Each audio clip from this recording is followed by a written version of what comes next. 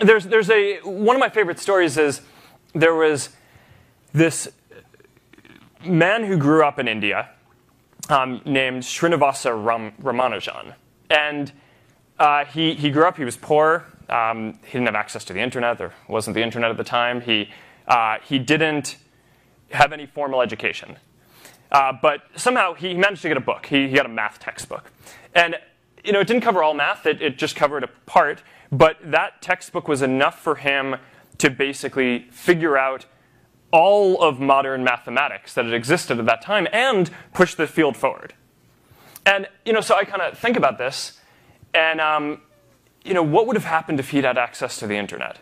Right? I mean, how much better, if we'd invested in that kind of infrastructure and connectivity, how much better off would the world be?